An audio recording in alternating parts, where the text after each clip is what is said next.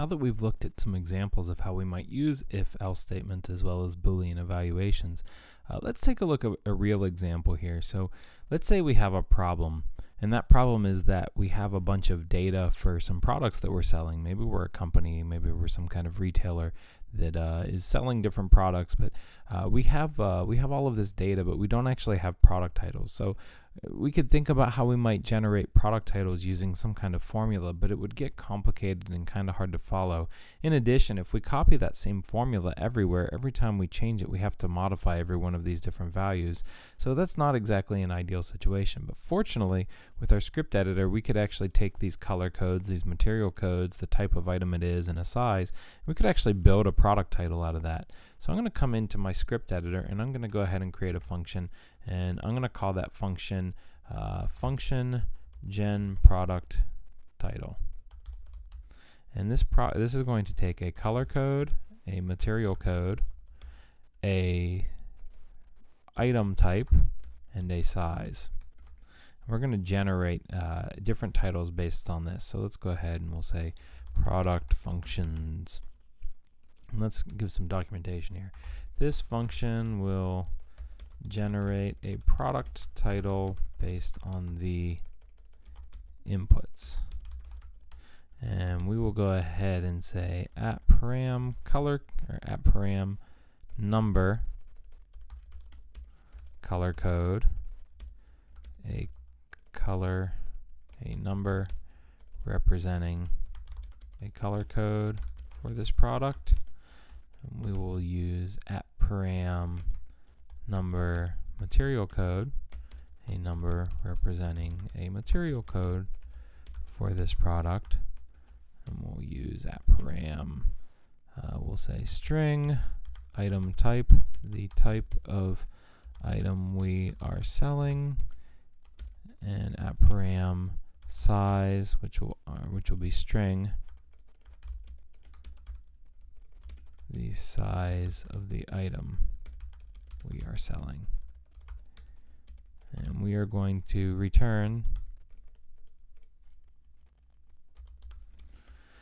a string, a descriptive product title. And we'll mark this as a custom function.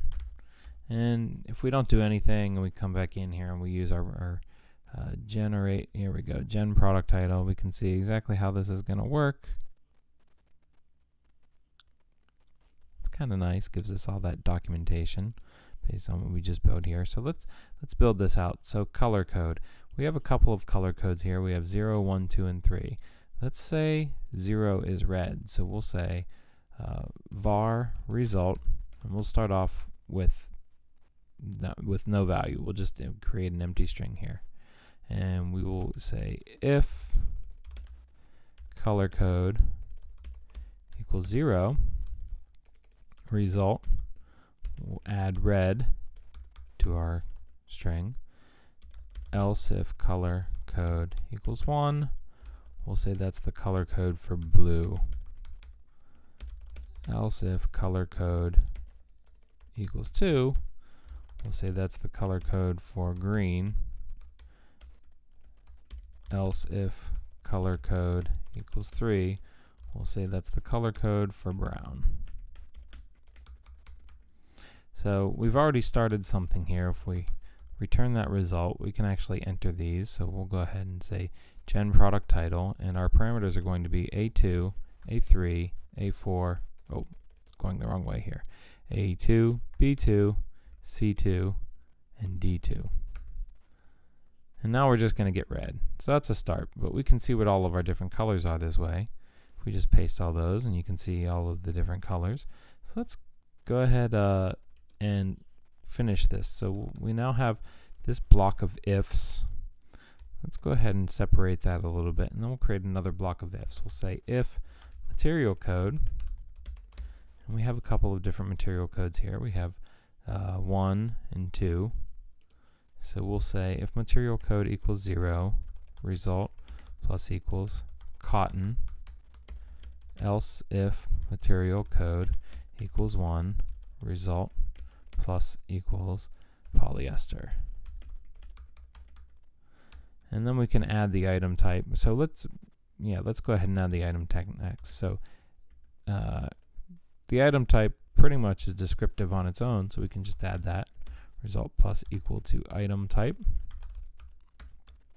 And then size. So we'll go ahead and expand that as well. We'll say if size equals, what sizes do we have here? We have small, medium, large, extra large, and 2XL. So if size is equal to S, result plus equals, we'll say size small. Else if size equals M, result plus equal size medium.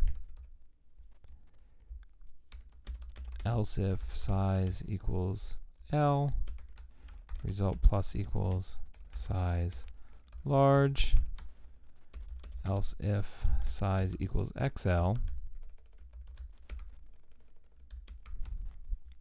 result plus equals size extra large. And then one more, else if size equals 2XL, result plus equals size extra large. Now, if we look at now we have all these great titles, red polyester shirt, size small. So we could even, let's go ahead and put a comma in there. I think the comma will look better. There we go. Now we have all these. So this is actually pretty descriptive, and we can actually expand on this. So we have all of these different sizes, but let's say, well, somebody enters, let's say we copy this row, and somebody enters a material code we don't know about. Well, now we're just cutting that piece out. We don't even add that in, so that's okay. And if we'll see the same if we create we'll go ahead and copy a record here, and if we create a color code that we don't know about, but we know about so we can see that it's going to still work. Our if statement is written in a way that we've kind of looked at, each of these, and if we don't have a match, we're not using that final else. So we're not filling in some kind of default value here, and that kind of looks nice here. We could also expand this a little bit so that if somebody says, instead of 2XL, if somebody says XXL, we can go ahead and let's make this a 2, and we'll say we have 7 of these. So let's copy this. So now we see green polyester shirt, but we don't see the size. But we can change our function around a little bit. We could say if size is equal to XL, or size is equal to, oh, wrong place here. Let's go ahead and put that where it goes. Or size equals XXL. Now if we come back and look at that, you'll see we get that size added to it. So that's nice. We can keep modifying our functions and expanding things. Maybe we have multiple ways to specify red. Maybe we also have color code 6 is equal to red as well. And maybe we have additional material codes. We can kind of expand this, so it allows us to kind of create these flexible if statements that can handle multiple cases using these more complicated evaluations, as well as not entering anything by omitting that else. So you can see that that gives us some pretty readable code, some pretty modifiable code, and completes the problem that completes the solution to the problem that we have here. Thanks for watching.